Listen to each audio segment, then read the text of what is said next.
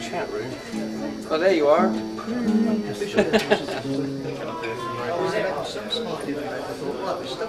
Sorry. Yes, no thanks. This is a livestream.com called Belmontjam.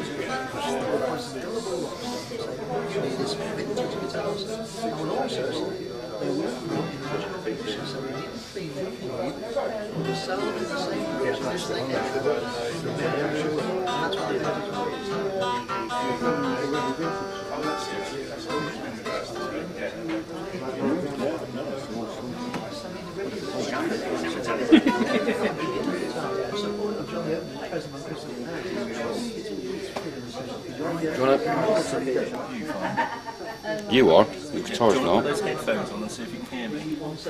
Hang on.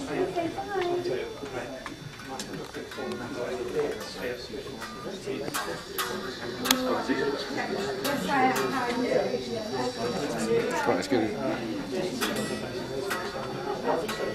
Oh, really? There you go.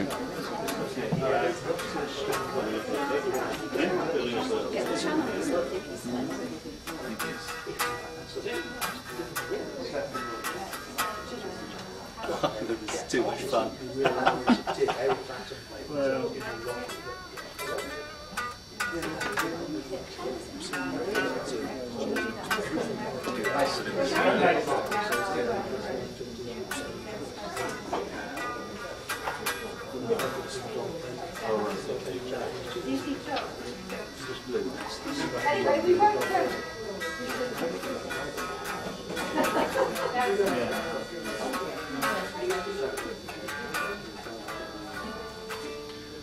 so, are we on? Right, so this is a 59 Les Paul. One of the family album, I think. I'm telling my newborn son Rasmus about this in years to come. Which I was bidding for this thing. The neck is very comfortable. It's set up nice and low. The intonation is perfect, I think. Chris said he soon needs a beer to see this. Okay, what is that one, Chris? This sandwich is everywhere. All the sandwich. The original tune is on quite amazing.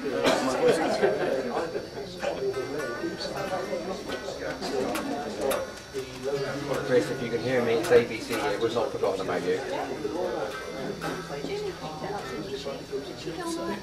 I was in front of the camera waiting. I really don't know what I'm doing with the camera, so I don't want to hear it. Is my voice coming through clearly enough? Sure he will.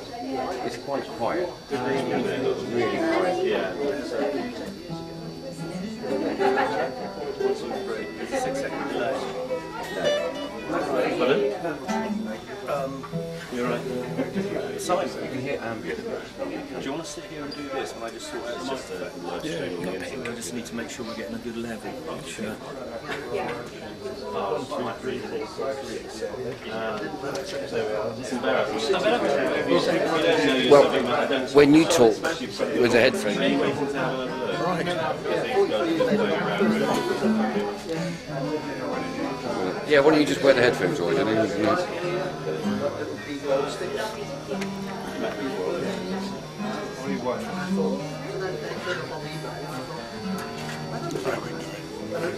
Right, hi, Belmontjam TV, Roger here. This is a 59 Les Paul Sunburst that I've been raving about all weekend.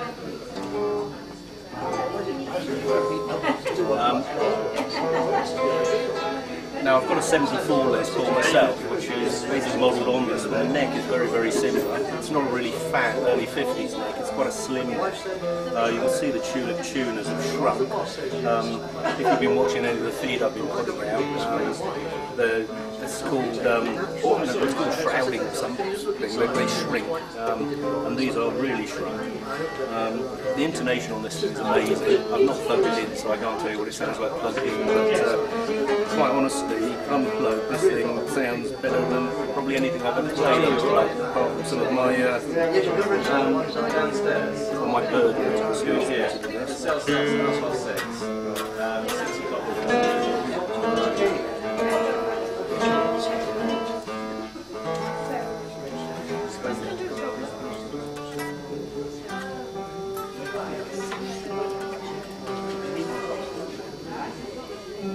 said very, very nice. I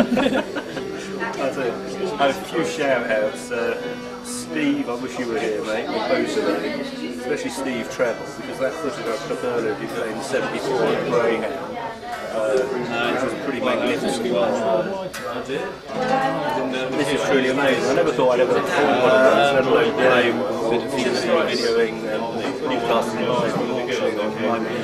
Whoever gets to buy this guitar is a very, very lucky person indeed. Let's hope it gets played as well. I know it's been played and gigged a lot. By Mr. Skates, the present owner, that's got it up for auction today. He played in 3 bands, Badge, Walrus and Pegasus, probably many others as well. And this thing is gigged with Mick Taylor from the Rolling Stones. He got it first in his Blues Breaker days. He took over from Peter Green on Blues Breaker, I think. How many people does this make? And it's how many people does this make?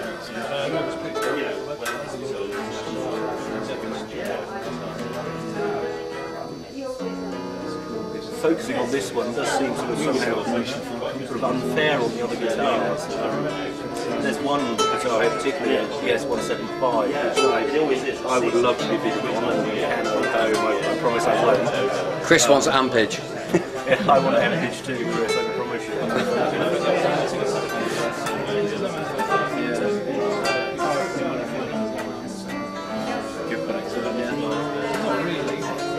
Oh, hi Callie, by the way, if you're watching.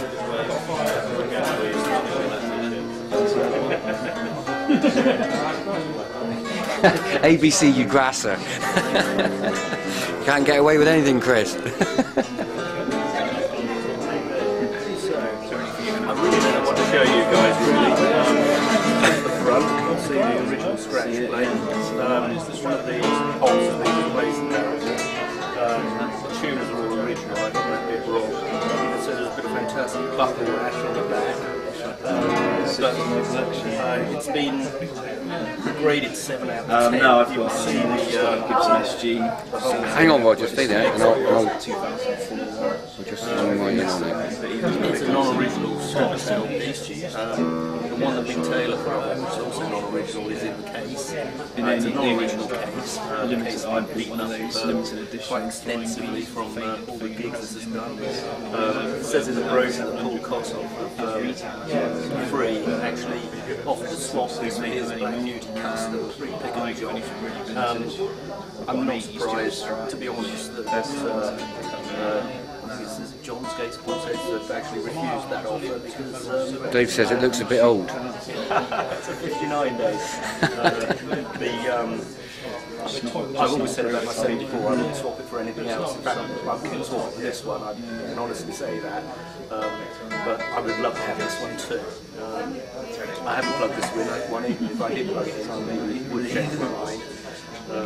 But this is just an awesome guitar. I think I better put it down and go and get a box of tissues. Chris says, this is a 59 Les Paul with 150,000. Stank says, Roger, can you confirm that the neck heel is not a 90-degree angle from the body, question mark? Called the Cross Guns. It's a really famous place I live near. People might have heard of. Can you confirm that the neck heel is not in a 90-degree angle from the body?